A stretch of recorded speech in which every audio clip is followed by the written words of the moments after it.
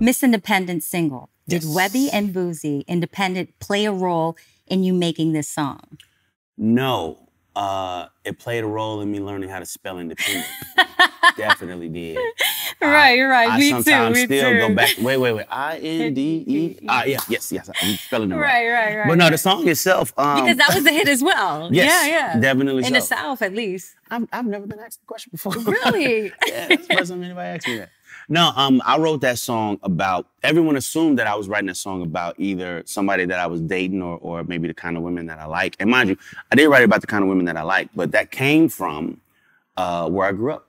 Like, I grew up in a house full of women that were not waiting to be rescued. They was not waiting to, the tire needed to be changed. They out there changing the tire. They taking the trash out. They crushing spiders and opening pickle jars or whatever the hell it was. They was doing it. And like, not on some, oh, woe is me, I got to do this myself. It's like, hey, if we don't do it, it ain't going to get done, so let's just get it done. That's right. And like, I just grew up just having an appreciation for the woman that, again, wanted me, but didn't necessarily need me. It's like, my life is going to continue. I want you here, but if you leave, the sun is still going to come up tomorrow. That's like, right. I've always had a thing for that girl.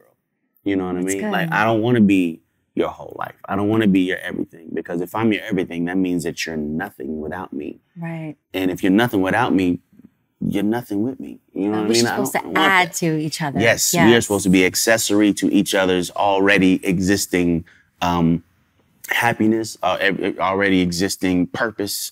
And yeah, let me accessorize what you already got going on. And good use of each other. Exactly. Because some people misuse each other. Oh yeah.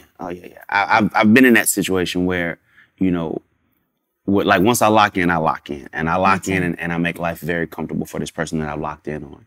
And it's almost a gift and a curse, because you make life so comfortable that suddenly they depend on you for everything, including their happiness. It's like, you can't even be happy if I'm not around. Right. Like, that's not good. No. That's not a good thing. Not at all. Your happiness ain't even supposed to come from me. No. That's supposed to be within. something that's in you. That's right. And you let me magnify it, but it's supposed to be there already. You know what I mean? And that's Yeah. It's always been a weird thing.